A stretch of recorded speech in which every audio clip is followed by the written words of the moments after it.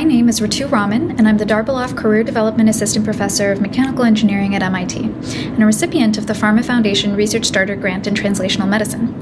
Recent advances in biomedical engineering have enabled us to build living mimics of the tissues in our bodies by patterning cells into complex 3D architectures. These systems help us study tissues in a lab setting that can serve as platforms to test new therapies for combating disease prior to clinical trials. My lab focuses on engineering neuromuscular tissues, as we're particularly interested in understanding more about the biological motor control system that controls all voluntary motion in our bodies.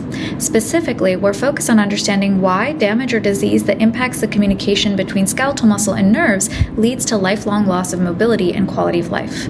This grant supports our work in designing and testing new therapeutic strategies that can help regenerate tissue after muscle or nerve damage. Our hope is that we advance fundamental understanding of neuromuscular injury and accelerate the translation of new therapies that restore health and quality of life to patients who are suffering from mobility loss.